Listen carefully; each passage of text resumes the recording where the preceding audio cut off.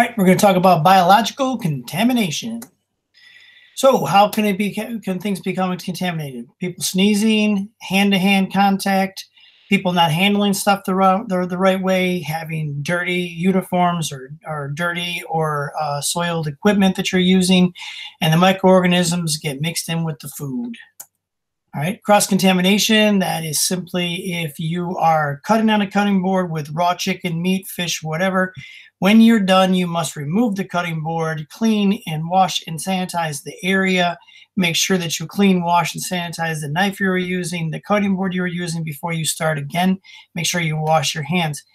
Problem happens when somebody simply is handling raw meat or fish on the cutting board, and then they remove it and they don't wash, rinse, sanitize, clean the cutting board, and then they put something that's ready to eat or RTE food like a salad or a cucumber or something like that on that same cutting board. That's cross-contamination. Other problems occur in storing the food. You want to make sure that you put the food that's ready to eat on the very top, the food that needs to be cooked on the bottom. And a good rule of thumb is you want to store it from the bottom to the top, the stuff that needs to be cooked the most. And by the most, I mean proper internal temperature. So chicken has to go to 165. That should always go on the bottom. And then your fish is 145. And above that, or actually even below that, you'll have your ground beef at 155. However it's cooked to, that's the layer in which it should go into the walk-in cooler or refrigerator. The big six, there are 40 different kinds of microorganisms, and there's no way we're going to be able to go through all of them. But there are 6 big ones: Shigella, Salmonella typhi, Salmonella, E. coli, hepatitis A, and neurovirus.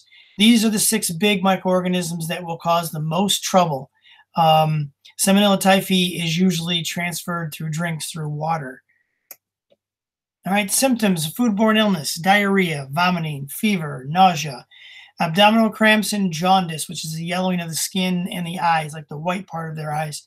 Not everybody will have the same symptoms. And also, the onset of these symptoms could take between 30 minutes and 6 weeks. It really depends on what you've eaten, how your body handles these things. Some people will eat it and feel a little discomfort, but won't feel bad at all. Some people will get, really, really, really sick.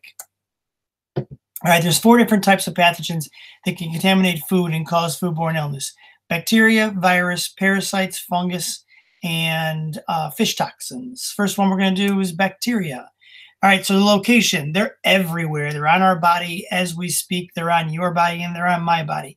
After you take a shower, you come out, they're still there. There are some bacteria that are good and they help us and they're healthy for us, and there's others that are not. Those are the ones that make us sick. The detection, you don't know that they're there. You can't see them. You can't smell them. You can't taste them.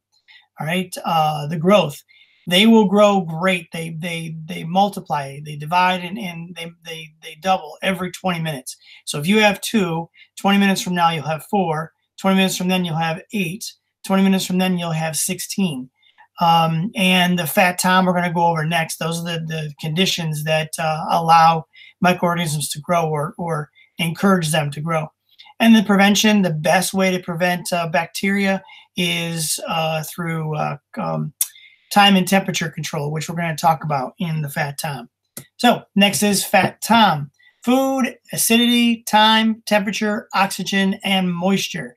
All these things can either encourage or stop the growth of microorganisms. So food is the first one. Microorganisms want food. They want something to eat. Their favorite is something that's high in protein, something like meat, poultry, dairy, eggs, cheese, that kind of thing. All right, acidity. They do not like acid at all. Something that has 0 to no acid is where they'll grow the most. Temperature. The temperature danger zone is 41 degrees to 135. You're going to want to keep your food out of the temperature danger zone as much as possible, especially TCS foods, time controlled substances. Food that like meat, fish, poultry, cheese, egg, all the ones that are high in protein, you want to pull them out, you want to prep them, you want to cook them, and you want to serve them. You do not want them sitting out for any longer than they have to be. You have to be really careful when you thaw food. Make sure that you thaw it the proper way. Under refrigeration is the best way. Um, Make sure that when you're cooling food, you bring it from 135 down to 70 degrees within 2 hours, and then from 70 to 41 within the next 4 hours. 6 hours total to get it down to 41 degrees.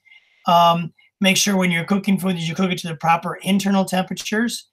Make sure you use a thermometer to make sure that you're hitting the proper temperatures. And then when you reheat food, doesn't matter what you reheat, must go to 165, and you have 2 hours to get it from wherever the refrigerator state is to 165. Temperature, or excuse me, time. Time is the other part. Like I just said before, every 20 minutes, you have 2, you're going to have 4, then you're going to have 8. Every 20 minutes they're going to multiply. So you have to, so time is of the essence. You can't leave it out in the danger zone. ServSafe says 4 hours max in the danger zone. What I'm going to tell you is that you want to reduce the amount of time it's in the danger zone as much as you can, because you don't know how long it was sitting in the danger zone before it actually got to you. So the max you're going to let it do is 4 hours, and you want to reduce that if you possibly can. Oxygen. All right. While the microorganisms like oxygen and helps them grow, they all don't need to have it 100% of the time. They can go into a dormant state, into like a spore state, and wait for the conditions to get good and then come back. So just eliminating oxygen doesn't eliminate the microorganisms, but it will slow them down. All right, moisture. Bacteria will grow in food with high moisture levels. It likes a lot of moisture. Something that's dry, like if you have lox. Lox is nothing more than a side of salmon that you pack in salt. Pack it really tight in salt, and what happens is the salt draws all the moisture out of the fish, so the microorganisms cannot grow. Okay, so the next one, we had bacteria. Now we're on virus. The difference between a bacteria and a virus. Bacteria can grow in food. It doesn't need a host. It just needs a place to live, and it needs all the conditions that I just gave you in Fat Tom. A virus, however, cannot grow in food. It needs to be introduced into the food by a human. It will not grow. It will not feed off of the food. It doesn't do it. It needs a live host. The live host would be either us as humans or animals. What will happen is the virus will get into the animal, usually through their eyes, their nose, their mouth. Once they get in, the virus will attack the cells of that host, and it will transform the cells into being the same as the virus, and therefore making the person or the animal sick. The source of the virus can come from food, from water, or contaminated surfaces, and they get contaminated by people touching people, people touching the food or the food area where the food's being handled, or from people and animals to surfaces or the water. If the water is contaminated, the virus, if the water is contaminated, anything you water with that, any kind of vegetables or produce you water with that and don't wash it, the virus can still be there. And then destructions. It's important that you understand that viruses are not destroyed by normal cooking temperatures. Hand washing, personal hygiene, proper handling of food at all times through all the steps is the best way to stop the spread of viruses. Neurovirus is the leading cause of foodborne illness in the United States today. All right, the next category is parasites. Parasites must have a host to live. On the right-hand side, you'll see that I have ticks and I have worms. Commonly found in seafood and wild game. And the reason for that is no one's controlling where the seafood is, what it eats, what it swims through, and wild game, the same thing. No one's controlling that. And then the other thing that it can do is it can come in contaminated water. So if the parasite is swimming in the water, and then you use that water to water produce, and then you don't wash the produce, that's how you can get parasites inside of a human body. And the prevention is purchase food from approved vendor, reputable suppliers, and make sure you cook all things to a proper internal temperature. Fungi, basically it's mold. Mold, yeast, and mushrooms are the three biggest ones. The main thing I want you to understand here is you need to buy your mushrooms, again, from a reputable supplier, one that you know is following all the guidelines.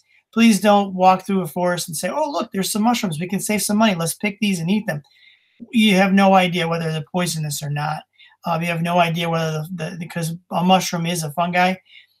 There are certain ones that are edible and certain ones that aren't. You want to make sure you're buying them from somebody who has grown them specifically to be eaten. And the best way to prevent fungi is if you find mold, like up here on this piece of bread, best thing to do is throw it away.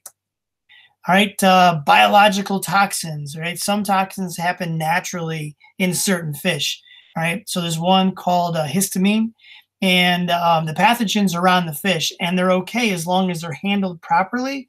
But when they're not handled properly and their time and temperature are abused, then these fish can make you sick. And that's tuna, mackerel, mahi-mahi. Again, if they're handled the proper way, you don't have an issue. And then there's Ciguatera, that is it's common with larger fish, and these fish are the ones that eat smaller fish that have been that are infected and have fish toxins. So barracuda, snapper, grouper, and amberjack. Down here in the bottom, these right here is mahi-mahi. This one in the middle is tuna, and this is an example of an amberjack. You don't see many of these. But when you do, you have to be very careful of the fish toxins. All right. And the best way to prevent getting fish toxins is buy from a reputable vendor.